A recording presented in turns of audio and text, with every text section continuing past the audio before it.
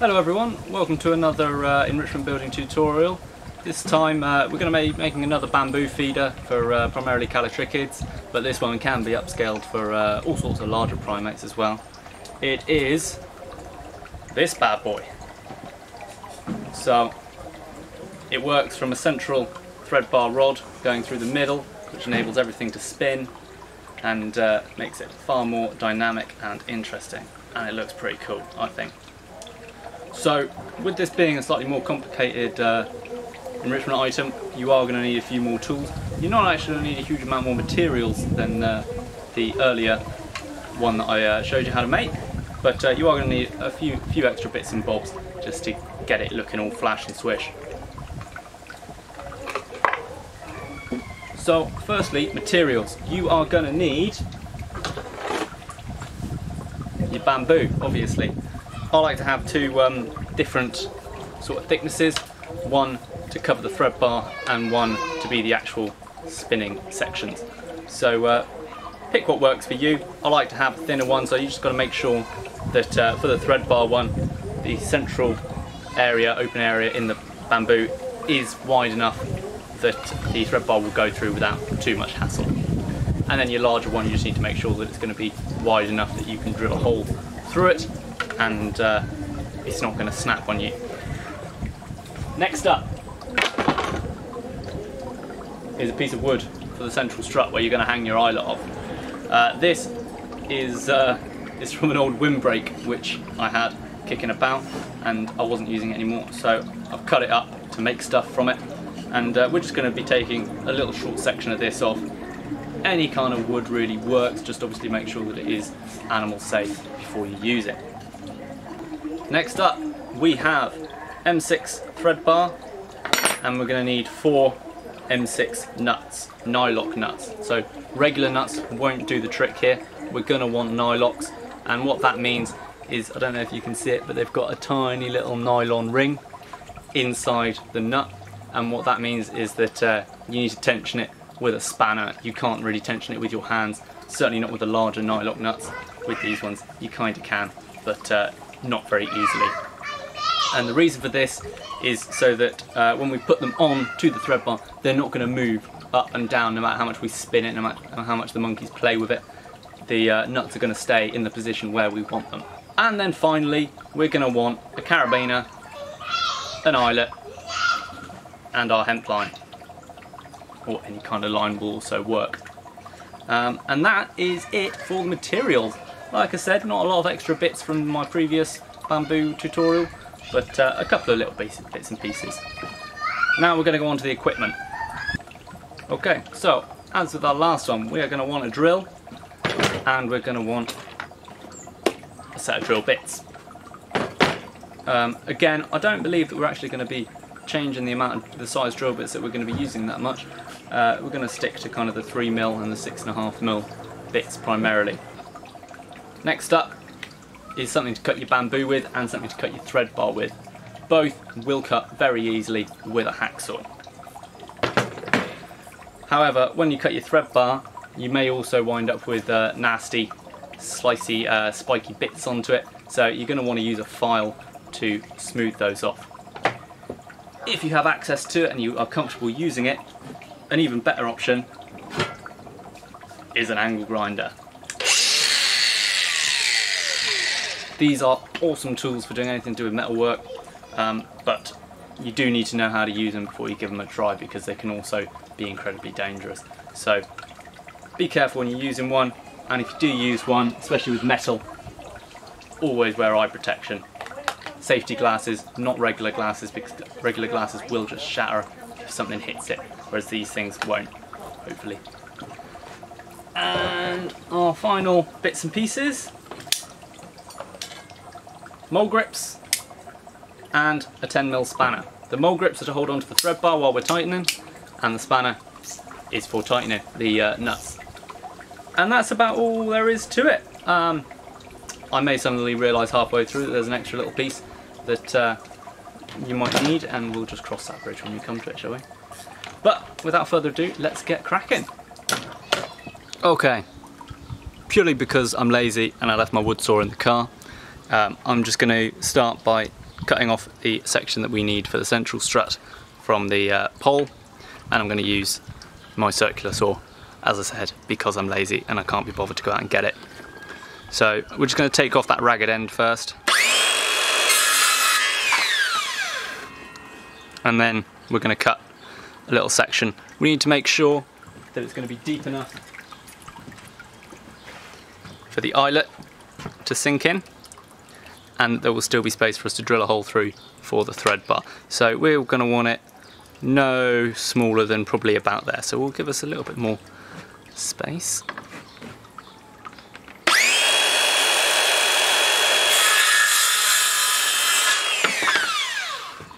Booty. Okay, now that we have our piece drilled to size, we're going to just put a little pilot hole in the top.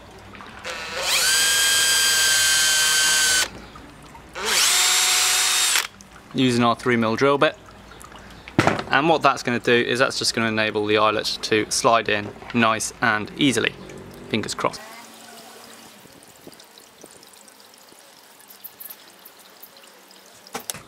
Okay, there we go. Our eyelet is in and we can drill the second hole. Now, as I said, we're using M6 thread bar. What that means is it means that the bar is 6mm in diameter. So we're going to want to go slightly larger than 6mm just to make sure that it fits. So we're going to use a 6.5mm drill bit. Now, while I don't always use the clamps and things, I find it can be faster to work without them sometimes. With drilling, very often it helps to have it secured in, just to make sure that it's not going to go anywhere and you can focus entirely on drilling a good hole rather than worrying about holding your workpiece steady.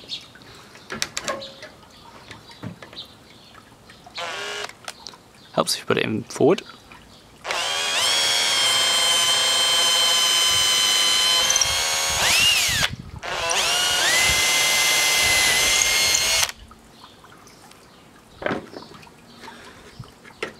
When you're drilling through something really solid, it can sometimes help to every now and again just pull the drill bit out a little bit and allow the chips to clear. Otherwise it can all get clogged in and compacted, and it can make a hard job much harder sometimes.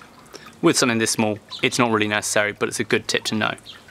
Okay, next up we're going to be wanting to cut our ends to size, the rotating sections. We're going to need to cut them to size.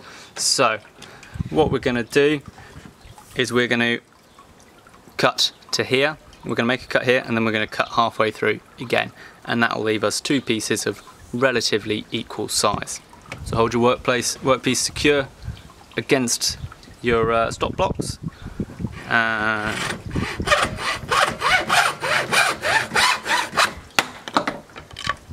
booty.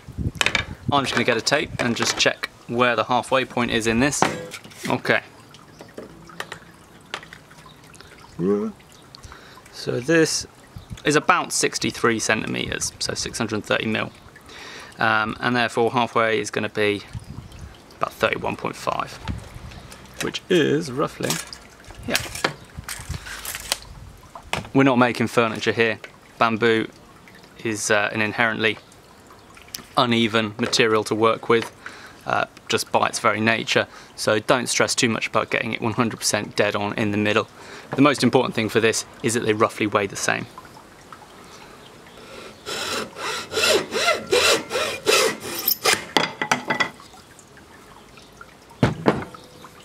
And there we have our two pieces. Because these are going to be spinning around all the time, it doesn't matter quite so much about the ends and as to whether they have the seam cover in them or not. It doesn't matter tremendously. As you can see, I did accidentally get a bit of tear out on that last piece. Ooh, I'll show it so the camera can actually see. So I'll see how I go, but what I might do is I might just take a file and just whiz over that real quick, just to make sure there's no sharp abrasive edges that could be dangerous to a little monkey or anything like that.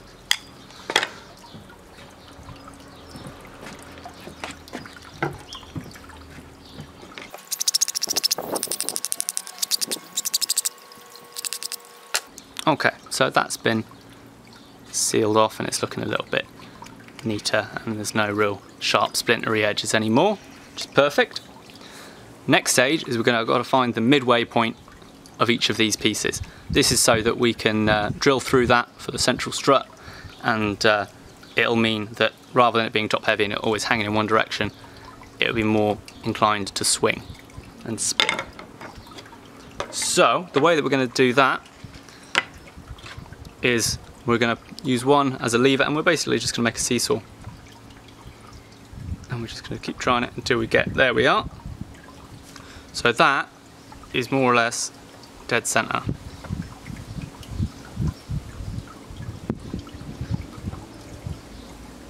Always remember that just because it's halfway through doesn't necessarily mean it's going to be the dead center, especially with bamboo, because the seals are obviously heavier. But that is our middle section, and we're going to have to drill a wee hole through that. Firstly, we'll mark where our middle point is. Anything will do, drill bit, knife, whatever you've got. Pencil, I don't have a pencil on me right now. And then what we're going to do is we're going to tape that up. I've found that with bamboo it can help sometimes if you tape it first, and it prevents a little bit of blowout. It doesn't stop it completely, but I find that it works a little bit better. So we're going to get ourselves some electrical tape. Crazy, I don't carry a pencil, but I have electrical tape on me at all times. We're going to remember our midway point. We're going to put the electrical tape dead center in that, and we're just going to really quick pop a little bit around it. That makes it very nice and easy for us to see the middle as well. And we're going to clamp it again. When you're clamping bamboo, you've got to be really careful not to over tension it, because if you over tension it, you'll just snap your piece of bamboo lengthways and it'll be ruined, and you'll cry, and I'll cry because I didn't tell you not to do it. So we're going to find the middle, and we're just going to drill through with our 6.5mm drill bit. Okay, so that's that done. Let's take off the electrical tape and see how we did. Okay, that's not actually too bad for bamboo. That's a pretty good set of holes. So we're going to pop that one to the side, and we're going to do the exact same thing to the next one.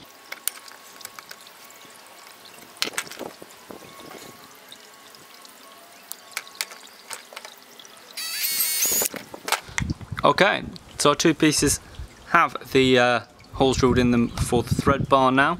We are well on our way to making this. Next thing up is we're going to need to drill the holes for the cocktail sticks. Okay, as I've been making a few things with these cocktail sticks, I already know that they're roughly 3mm. So that's the size drill bit we're going to need to get for them. Okay, we've got our drill bit in our drill.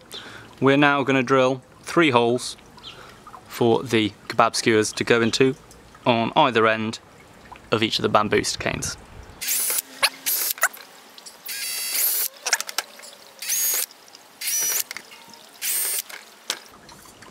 Like that. Just quickly do the other one.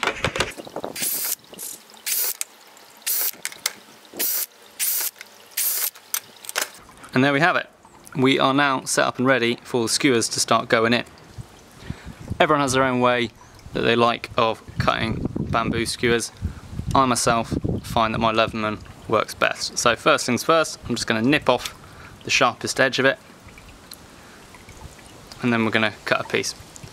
You just want to make sure that you're going to have a fair amount of space on either side of the bamboo, so that you can stick plenty of food on, but it's not going to be so long that the leverage that it will gain will cause them to snap it. So that looks pretty good to me. I'm going to use this one now as a guide to cut the rest of them. Okay, we now have all of our skewers. Some of them are slightly tapered at the edge from where they were initially bamboo skewers. That's perfect. With some of the others, dependent on the width of the actual section of that skewer, we may need to just chamfer a little, not a point, but a taper onto the end of them, just to make sure that they slide through the hole nice and easily. So this one's already got a taper on it, so we can quite comfortably slide this one through. It's never that easy normally. This one doesn't, so we'll see how it goes. You can see there's no way that's getting in on its own, so we're just going to take our knife or file or whatever you want to use. Knife works well. We're just going to cut a little taper in them, and that will allow us for it to slide through nice and easily. Again, when you're using cocktail skewers in bamboo, you want it to be snug and tight. You don't want them to be loose, otherwise your monkeys will just pull them straight out again.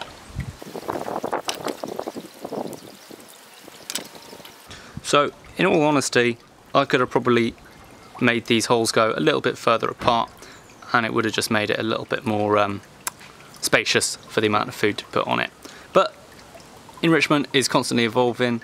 You're constantly going back to your old projects and working out how to refine them, how to make them better. And that's just something that I'll learn from this, and next time I won't make them quite so close together.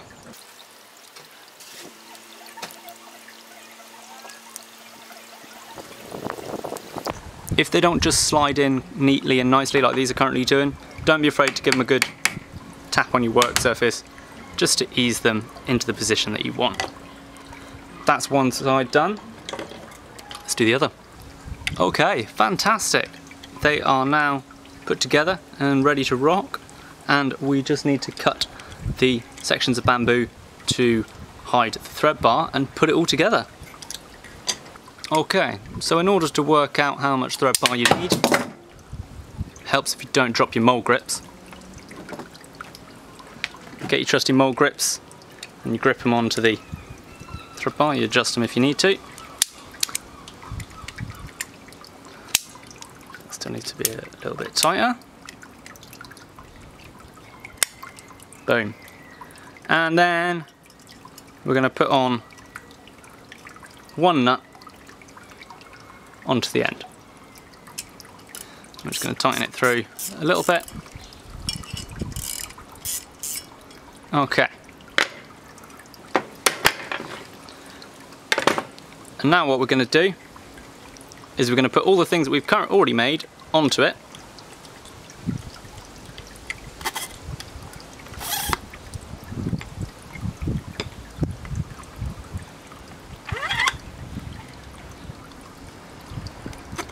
Da, da, da, da, da. Like so.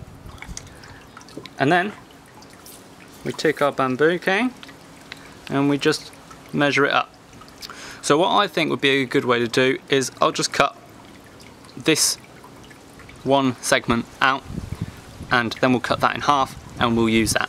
And that what that'll do is that will give us a little bit of excess thread bar to play with. It gives us something to hold on to while we're tightening everything up, and we'll then just cut that off right at the end.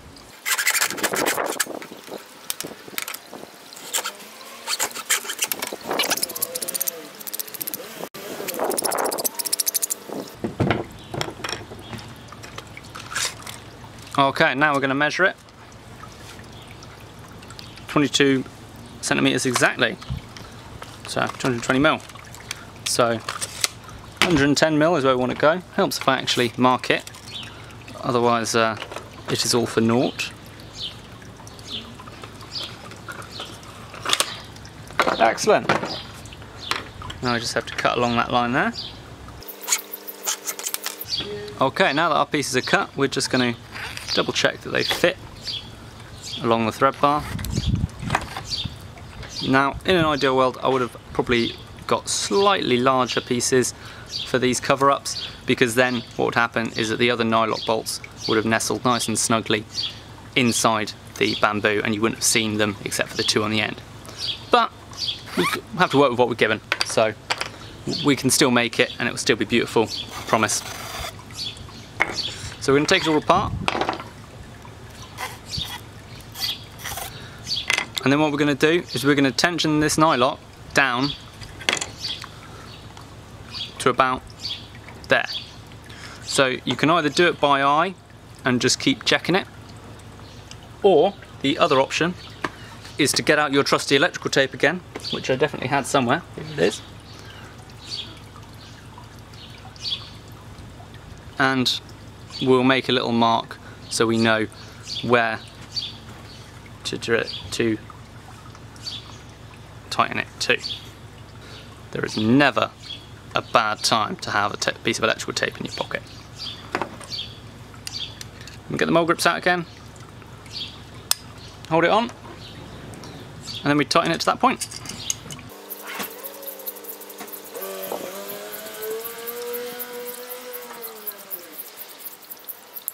Let's just try and get this electrical tape off before it gets clamped by the nut. Ta-da! And we'll see where we're at. Okay, we just need a little bit more. I was off by a smidge.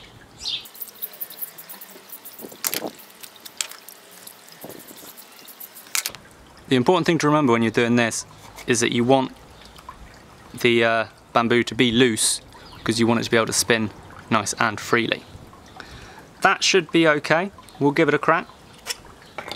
If not, we will just pull it down a little bit more. We're going to put the second nylock on, and you want to make sure that it at least comes on enough for it to properly bite. Okay, so you can see neither of those are going anywhere. They're not going to loosen over time, and it's still perfectly capable of spinning beautifully. Okay, so we've got it here, it's spinning freely, and now we're going to put most of it together. So we're going to get the first piece of extra bamboo, I'm going to put that on, put in the central strut, slide that on, pick up the second piece of bamboo from where I dropped it on the floor, put that on, and we're going to need to now tension a nylock all the way down to the bottom of that section there. Okay, so let's do it.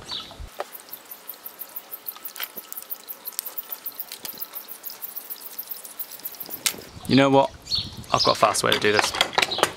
So what I've done is I've just put a long socket head onto my impact driver. It's going to accomplish exactly the same thing as the spanner, but it's going to do it much faster.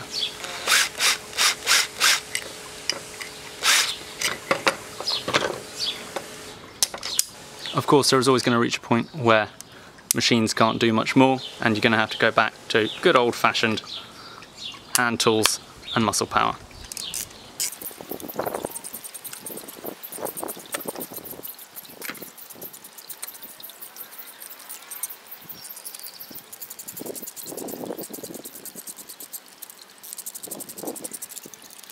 Okay, that piece is on. These areas are nice and tight. Well, they're not too tight, but they are a little bit tensioned. And now we're just going to put our last nylock on, and then it's just a matter of finishing it all up.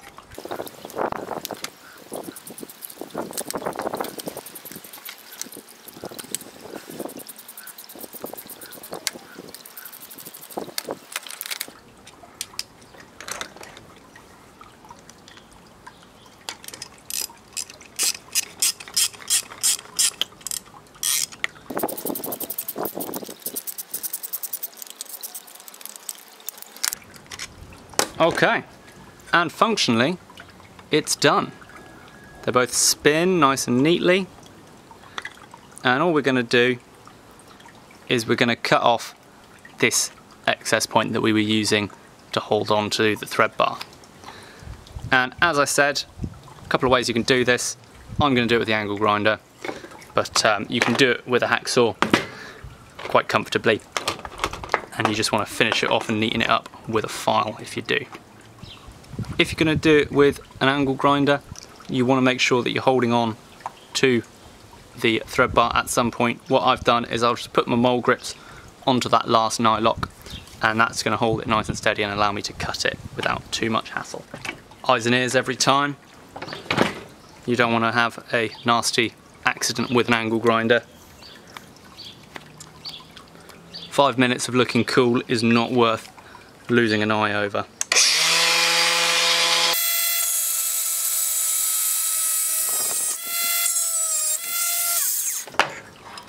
Okay, now that is done. I'm just going to clean that up with a file quickly, and we'll put the string on and we're complete.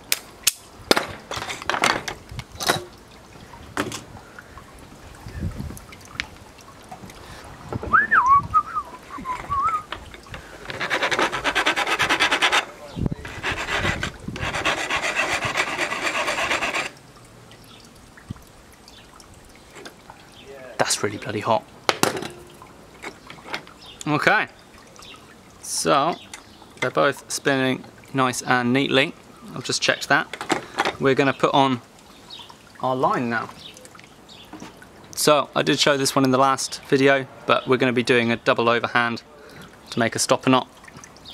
And if you've never done double overhand stopper knot before, it's dead simple.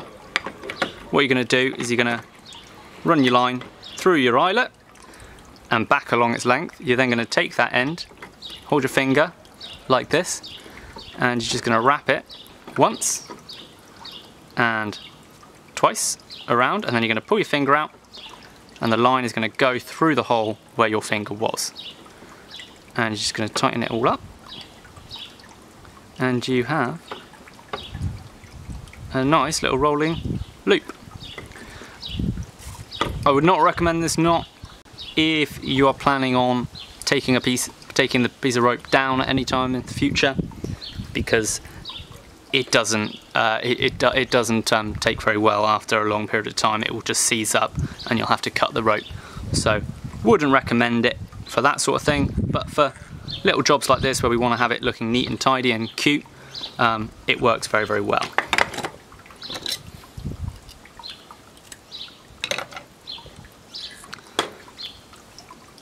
And then we're going to do the exact same thing at the other end. And we're going to fit our carabiner to it. Da -la -da -da -da -da -da. Boom.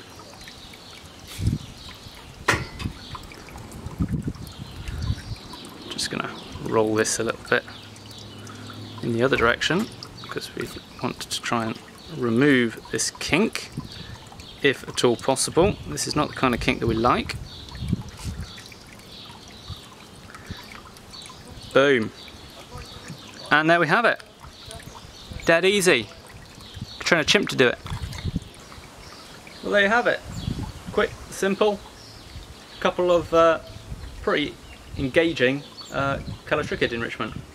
As I said at the start of this video, if you swap out the bamboo for thicker chunks of wood and the cocktail sticks for, I use hooks from like an eyelet but open, so not a fishing hook but a kind of a wall hanging hook, and you put that into the wood instead, you can make these much larger for things like I've used them on colobus, I've used them with macaques, I've even used them with fruit bats, and they've worked quite well with fruit bats as well.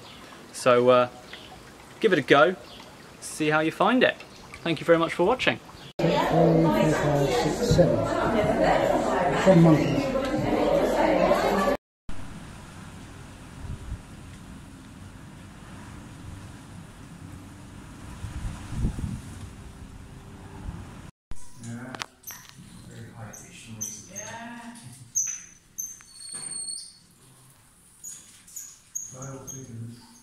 Yeah, in here out there, the marmosets and the tamarins have their own